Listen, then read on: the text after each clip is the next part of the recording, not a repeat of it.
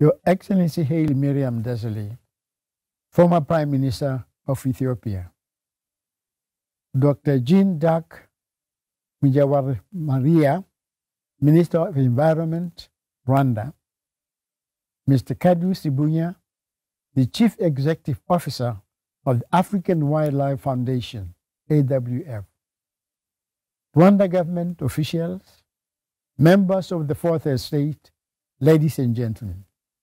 Good morning to you all, and receive hearty greetings from Botswana. I'm greatly honored and privileged to share my message of acceptance with you this early in the year. This must be a sign that 2022 has great things planned for all of us. I am especially pleased to be joining my esteemed dear friend and peer, His Excellency Paul Kagame, in championing African conservation through the upcoming one-of-a-kind International Union for Conservation of Nature, IUCN, Africa, Protected Areas Congress, APC, that is slated for March this year. This auspicious event has been a long time coming, and I'm finally glad to witness it come to fruition.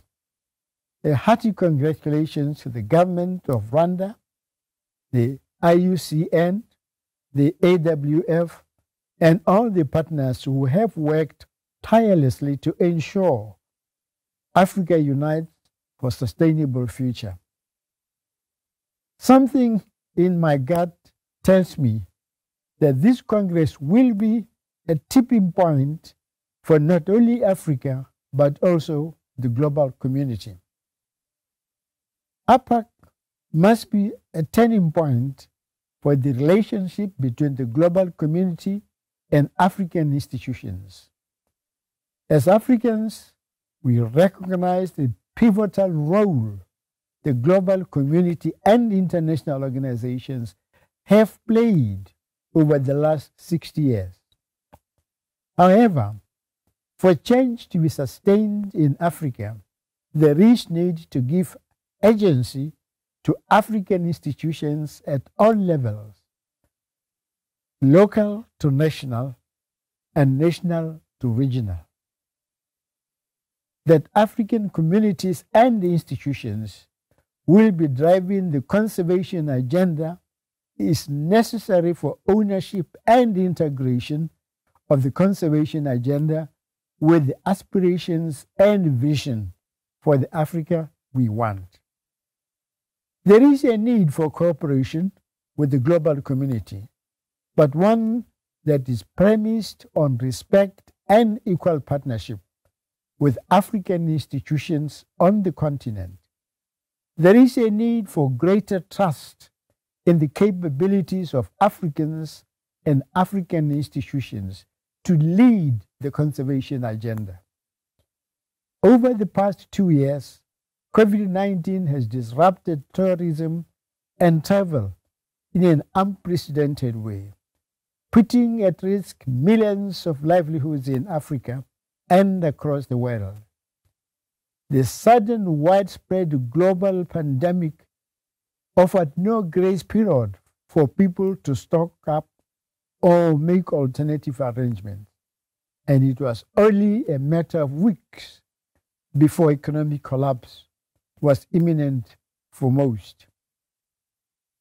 More often than not, we tend to focus entirely on the wildlife and forget the important role of the local communities living adjacent to wildlife areas, or even more importantly, therefore, those who host wildlife on their land play in safeguarding the ecosystem. During the pandemic, while the wildlife thrived and roamed freely through the African plains, it is the communities whose livelihoods are mainly dependent on tourism who suffered the brunt of the economic strain. This is why creative resource mobilization ought to not only address species conservation, but also support community livelihoods. Communities are the last line of defense for wildlife which roam their land. Therefore, sustainable conservation related enterprises would go a long way in ensuring communities reap benefits from conservation and may provide long-lasting solutions to conservation challenges at scale. In order to curb these ever-present risks, we must increase the level of community engagement, given their critical role in wildlife conservation, as well as maintain eternal vigilance to ensure poaching is eliminated. It is now imperative that they are empowered and supported in their role as critical decision makers, and their contribution in conserving biodiversity and protecting large areas recognized. These communities have lived in conservation areas and near protected areas for centuries and have proven to be the best stewards of their natural resources. They perfectly understand both the intrinsic and financial value of wildlife and wildlands. This is why they deserve more dignity and greater rights, access over the interventions taken to secure the conservation of biodiversity.